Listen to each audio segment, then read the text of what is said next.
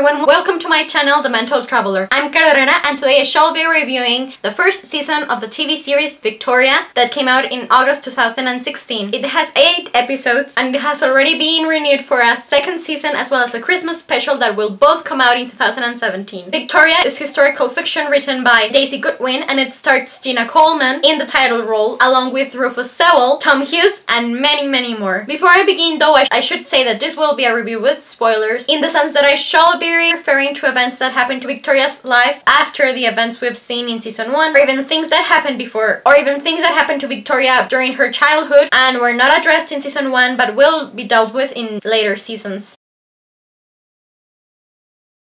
So as I've said in other videos, not only am I a big Anglophile, but I love the British royal family. I have a family tree in the wall of my room of them dating back to the 1700s. I was really familiarized with the story of Victoria since long before this TV series. I've seen a lot of movies, and in case you're interested to watch more about her, I would recommend you to see the movies The Young Victoria, Mrs. Brown, and the TV series Victoria and Albert and Edward VII. It covers the years of Victoria since she becomes queen at the age of 18, to her marriage to Prince Albert, up to the moment when she gives birth to her first child.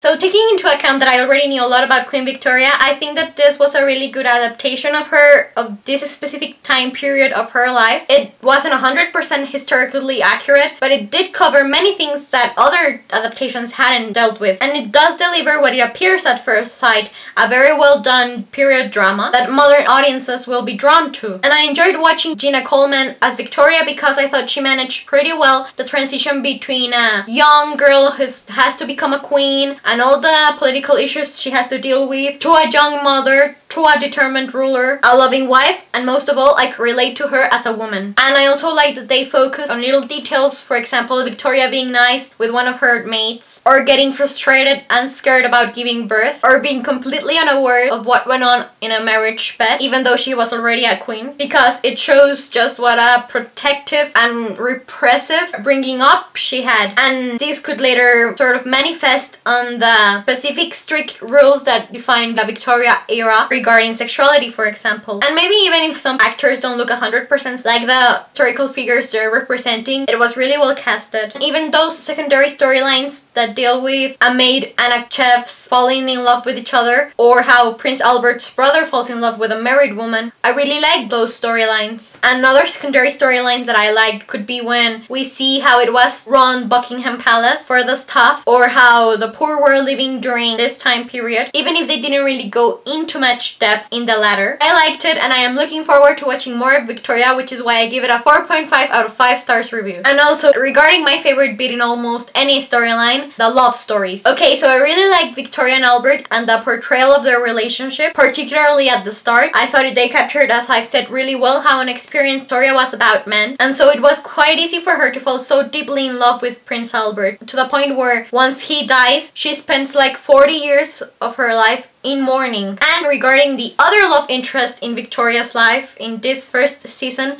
Lord Melbourne. In the first episodes, we see her developing quite a strong infatuation with him because he's the first man that she can really connect with after she's been brought up in a really suppressive home. As a side note, Lord Melbourne is played by the handsome Rufus Sewell, whom I've loved ever since I was a teenager. But anyways, I don't think that Victoria fell for Lord Melbourne in real life, but the way they portrayed it here made sense. Melbourne was this sort of handsome, tragic figure because of his sad past. His wife had run off with the famous Lord Byron, which broke up their marriage. I don't know, maybe he did feel something for Lord Melbourne that was sort of romantic in real life, but I don't think she went as far as proposing to him as we see on the show. And Lord Melbourne here, he's so attractive because he does return Victoria's feelings, but he puts his duty over his heart, so he can't marry her. Even if this didn't happen in real life, I thought it was a really well and believable alternative universe fanfiction fascination portrayal of their relationship. So this was my review for Victoria season 1. I hope you all enjoyed it, and I ask you to please let me know what you thought of it, of the show and of my review, or of the real people who are represented in here. As I said, there will be a second season and a Christmas special of Victoria, and I shall be reviewing them as well. In the meantime, you can find a link to the IMDb page for Victoria and a trailer for the first season in the description box below. With nothing else to add for the moment, I bid you all a wonderful day. Thank you for watching this video. I'm Caro Herrera, the Mental Traveler. See you soon.